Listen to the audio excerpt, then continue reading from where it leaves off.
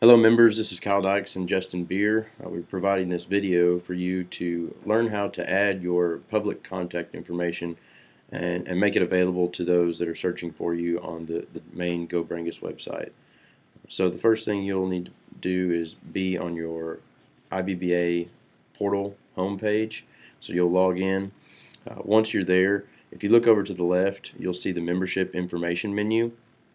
And from there you'll want to select account management if it's not already showing the drop down menu for that. Under account management you'll click profile, and then that will show you your general profile information.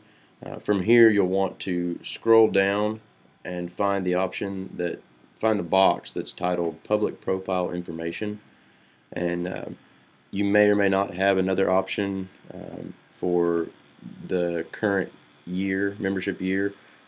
For our purposes, we have just the perpetual, meaning that once you do this, you won't have to go back and change it for years to come.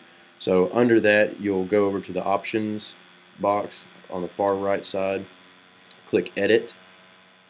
Once you click edit, this will bring you to your member public profile, where you have the option to select an address that can be made available to the public.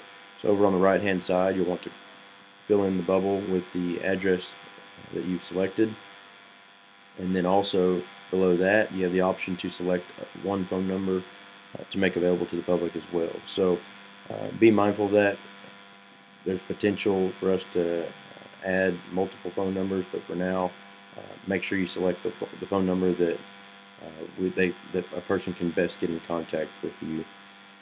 So once you've selected those bubbles, hit submit, and your public profile is now updated and your contact information is made available to those searching on the main IBBA website. Once again, this is Kyle and Justin, and we really appreciate you watching our video. Look forward to more coming up here in the future.